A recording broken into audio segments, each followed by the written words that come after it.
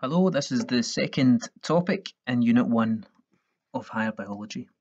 So we looked at DNA structure before, we're now going to get on to the replication or the copying of DNA.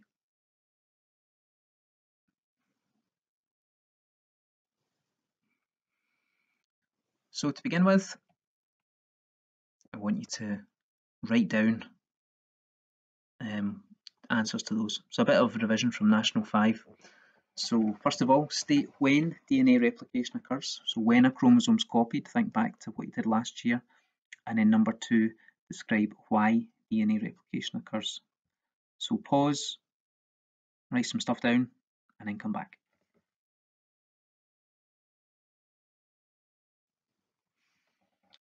So here we go. Hopefully this had you thinking about mitosis. So when does it occur? So it occurs during mitosis. So it's that first stage there when you've got the chromosomes being copied before we have them lining up on the equator of the cell. So that's when it occurs during mitosis. And the reason why it happens is to ensure that all the genetic information is passed on to new cells. So part of cell division, and it's so that your new cells have all the same genetic information so they can make the appropriate proteins. And just as a bit of a revision of that, so you know what we're kind of where we are and what we're doing, and you can put this in context a wee bit, you can have a look at this Twig video clip. So as ever, you can log into Twig through Glow and search for mitosis.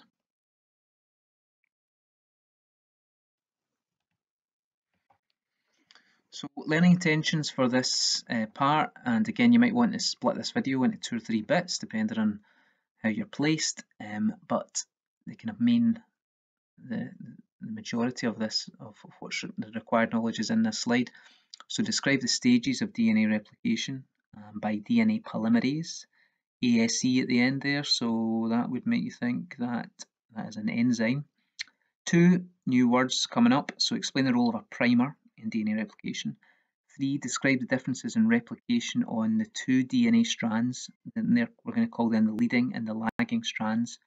And then number 4, explain the role of ligase, ASE, so another enzyme. Explain the role of ligase in DNA replication.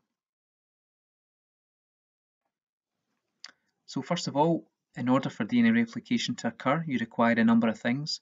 So first of all is the DNA molecule itself, so your DNA double helix, and you're going to use that as a template to make your new DNA strands.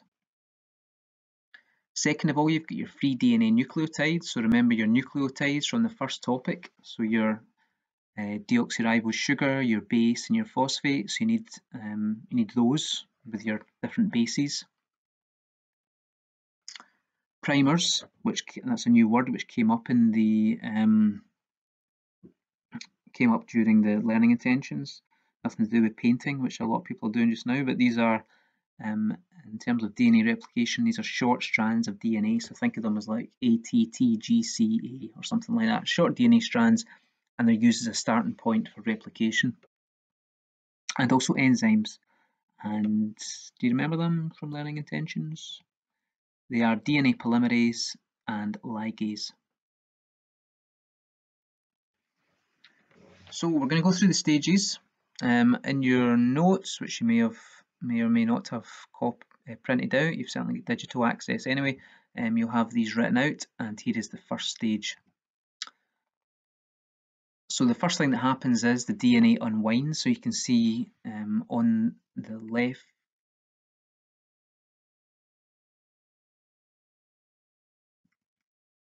here it has unwound, and you've got hydrogen bonds, remember, between the bases. They have broken, and you've now what's called a replication fork is opened up. So DNA unwinds.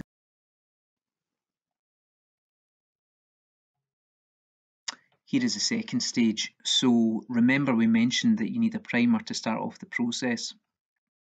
So this is where it gets involved. And for this you need to remember the orientation. Remember drawing out your 2 strands, and you had the 3' end at the top of one and the 3' end was at the bottom of the other one. So it's like an important level of detail here. You've got the primers involved, The primers bind to a specific part of the DNA molecule, so or the DNA strand, they bind to the 3' end. So primers bind to the 3' end of each strand, and we call these the leading and the lagging strand. Okay, and the primers are required to start replication.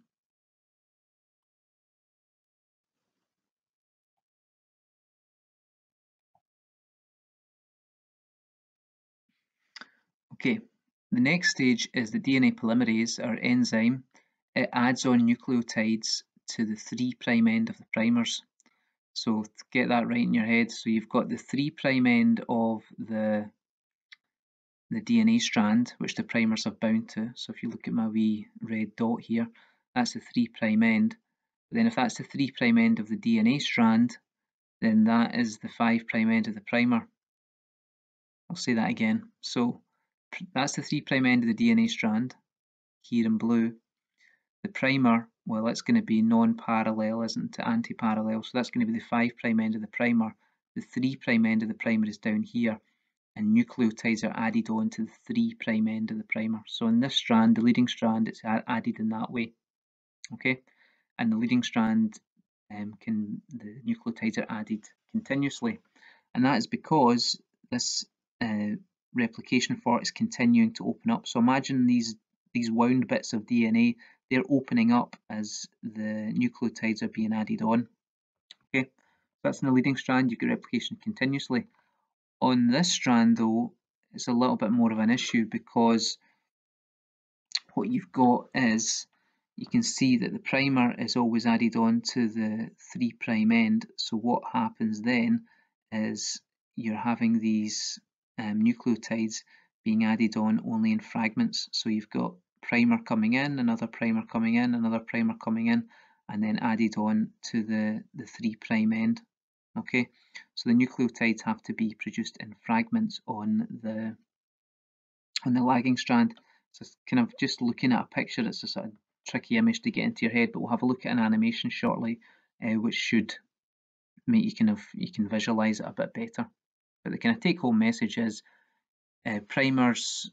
The DNA polymerase adds nucleotides to the 3' end of the primer, and on one of the strands you've got continuous replication, whereas in the other you've got fragments being produced.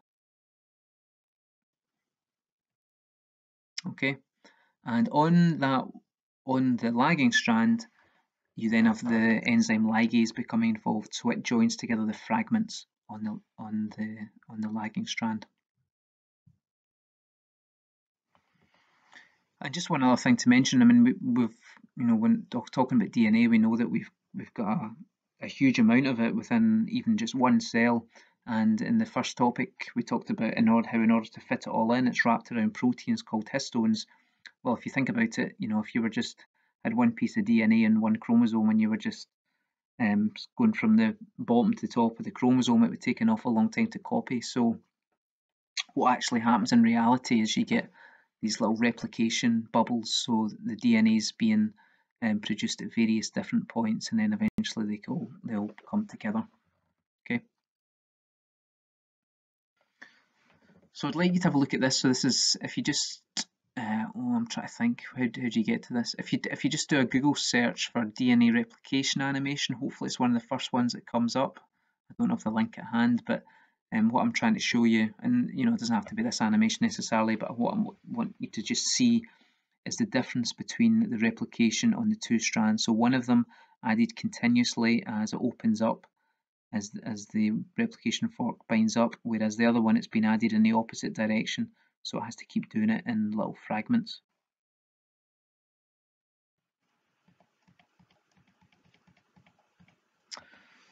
So here is a little exercise we would be doing in class with my blue, yellow, red, green paper clips. I'm thinking it's possibly unlikely you're going to have different colour paper clips knocking about the house. So what you could do instead is just draw this, write it out. So big bit of paper, and just write out your letters here and just follow it through, and hopefully you'll have a wee drawing that kind of shows how DNA replication occurs and the differences between the two strands. Okay, so have a pause and have a go at that and see if you can draw it out.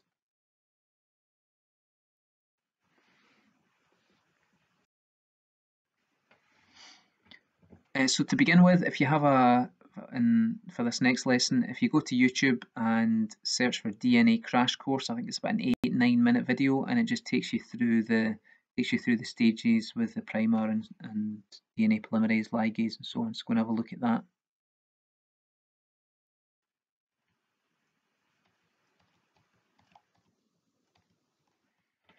Okay, next little task.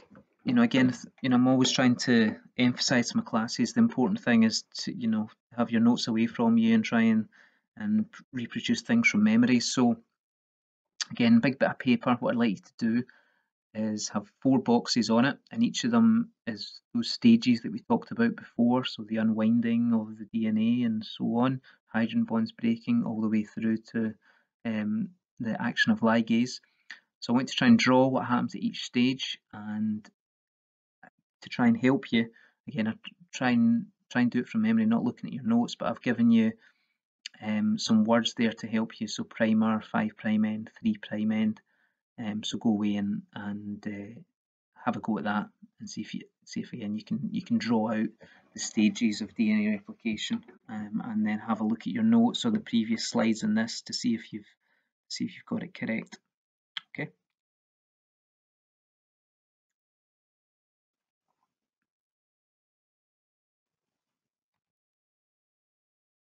So the next little bit of this topic is a process which humans use, and they've really taken advantage of DNA replication in order to let's get various uses basically, and this is PCR. So you need to state what PCR is and describe the process.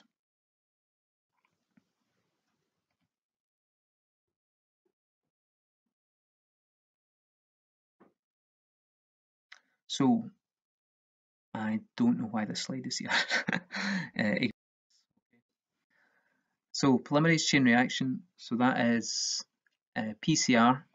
So PCR is short for polymerase chain reaction. So it's a technique, and the purpose of it is to amplify DNA in vitro. So in vitro means outside a living thing. So it produces large quantities of DNA, which can then be used for analysis. And I think the best way people tend to remember this is through crime scenes. So if you've got a small amount of DNA found at a crime scene, there's not enough of it to analyse, so enough of it for analysis. So what you do is you take that small piece of DNA and you use PCR to amplify it, and then you've got enough to carry out analysis. And the kind of analogy for it is it's like finding a needle in the haystack. So this is your forensics, and you use that needle then to produce a haystack of needles. So you produce that very small amount of DNA you then use to produce a large amount of DNA. So this was Kary Mullis. He was the inventor of PCR and won the Nobel Prize for the invention. So have a look at this YouTube film. So this is the polymerase chain reaction, and yeah, just do a Google search for that and it will take you through the stages, and then I will talk you through them myself.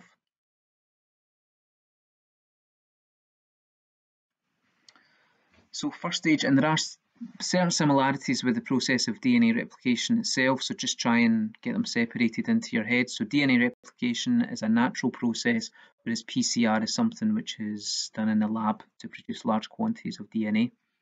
So first stage, so we're going to have a heat and cooling cycles.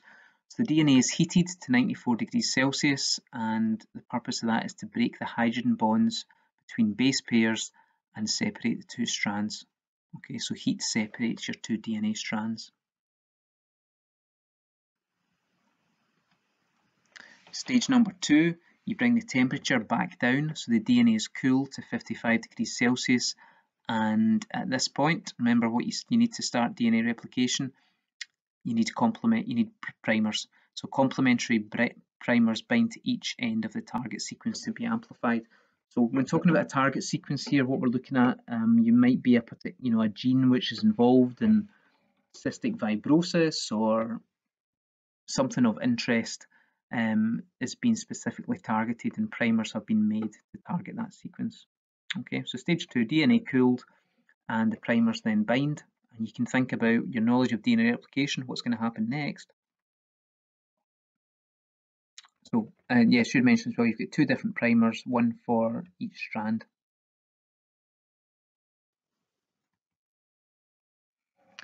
We then put the temperature back up again, so primers have bound at 55 degrees C. We then heat the DNA back up to 72 degrees Celsius, and you have a heat-tolerant DNA polymerase, and it's going to add on nucleotides, and remember that is to the 3' end of each primer.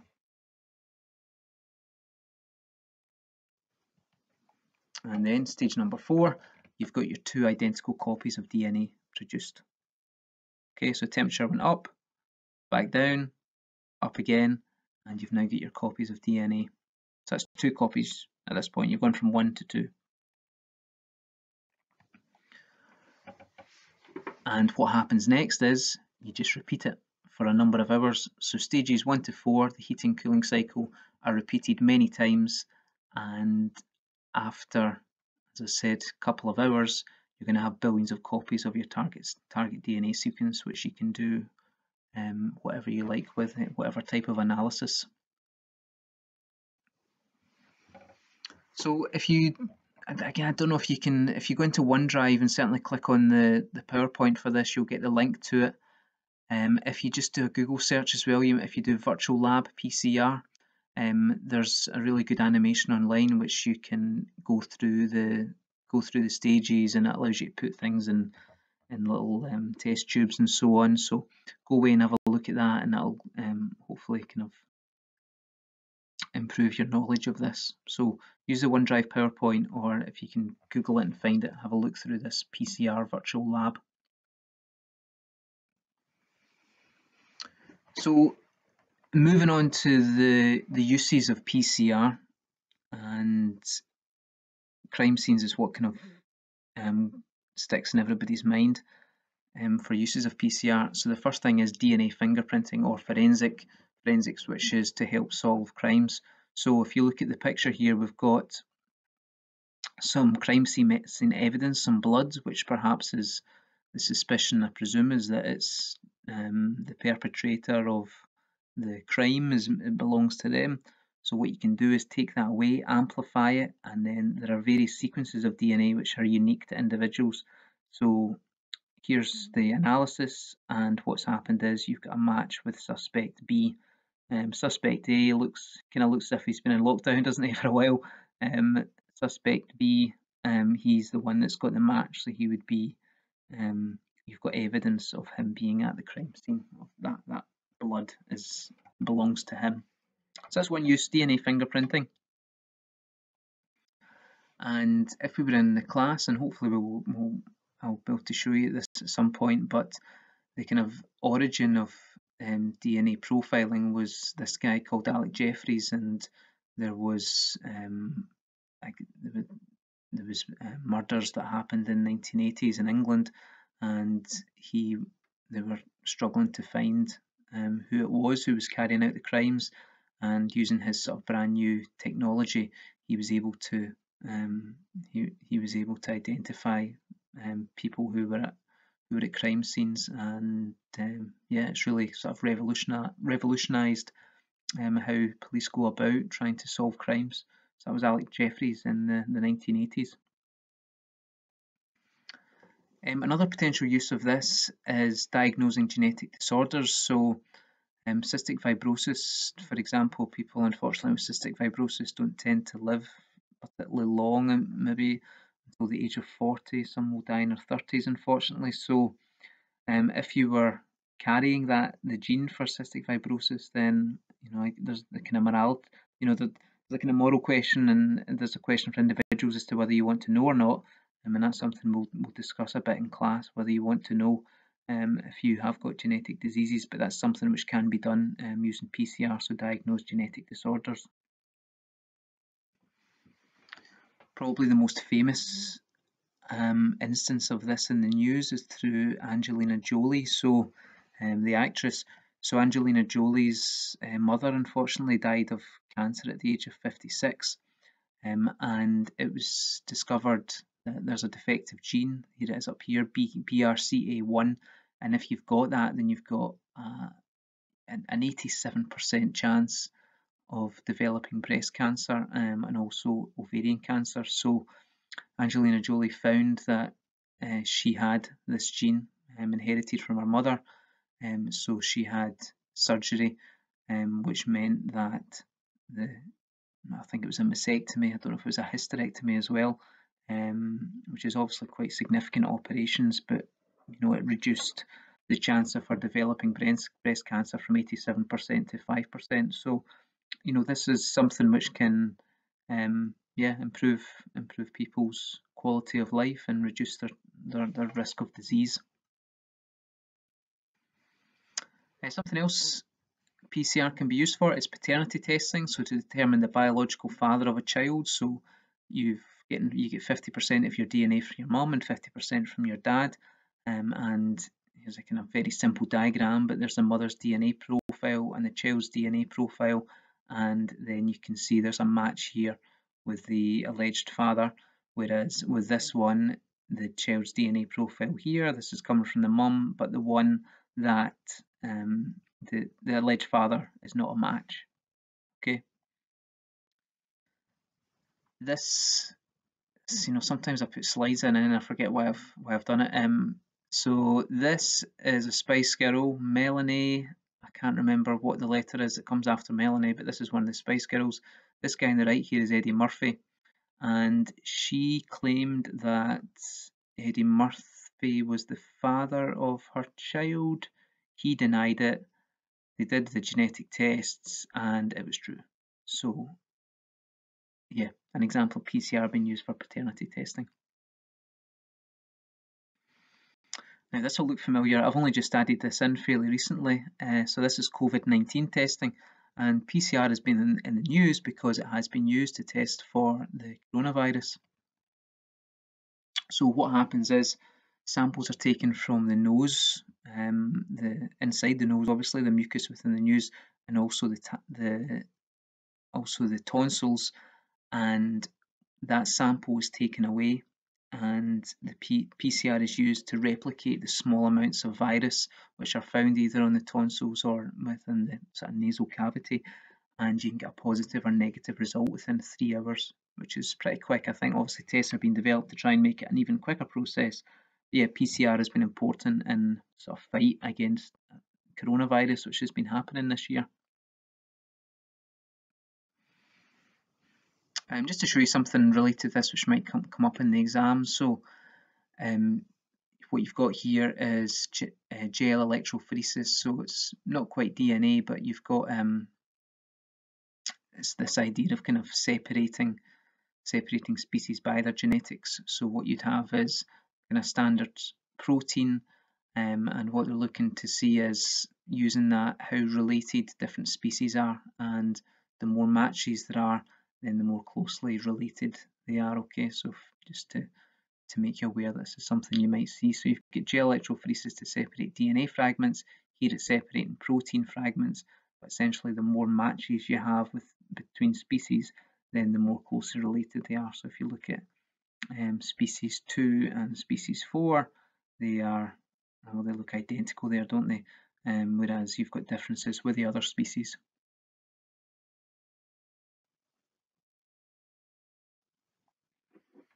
So just to finish this off, here's something for you to have a go at. So this covers topics, a good part of the knowledge required for the first topics 1.1 and 1.2. So see if you can do this. I should say as well, I would recommend drawing things for this, the structure of DNA. Don't just do, you could do the descriptive, but if a good label drawing will get you marks. And similarly for replication of DNA, you can describe the stages 1, 2, 3, 4, but a drawing beside it will get you marks as well. So pause this, have a go at that, and then I'll show you the answers. So here's the marks for this. So first thing you should say for the DNA structure is that you've got a double strand of nucleotides, or it's a double helix. You've got deoxyribose sugar, phosphate, and base, and if you've drawn that out and labelled it correctly, then you get a mark. sugar phosphate backbone, you get a mark. You might not have necessarily thought of number 4, but because it's a bit Nat 5, isn't it? But you've got complementary bases, or A goes with T, C goes with G. There's hydrogen bonds between bases, and another mark for saying that there's an anti-parallel structure with deoxyribose and phosphate at the 3' and 5' ends. And again, if you've just done a drawing of the nucleotides in the 2 strands, then you would get your marks for that if it was labelled correctly. And you can also say the DNA is wrapped around histones or packaged with proteins would be okay. So for that first part, 5 marks from that. Then on to the second part, which is your DNA replication. So you get a mark for saying that DNA unwinds into 2 strands. You get a mark for saying a primer is needed to start replication. Number 10, DNA polymerase adds nucleotides to the 3' end of each strand, and then the nucleotides are added in one direction. A mark for saying one strand is replicated continuously and the other is in fragments, and then a mark for saying that the fragments are joined together by ligase. So that is the end of the topic.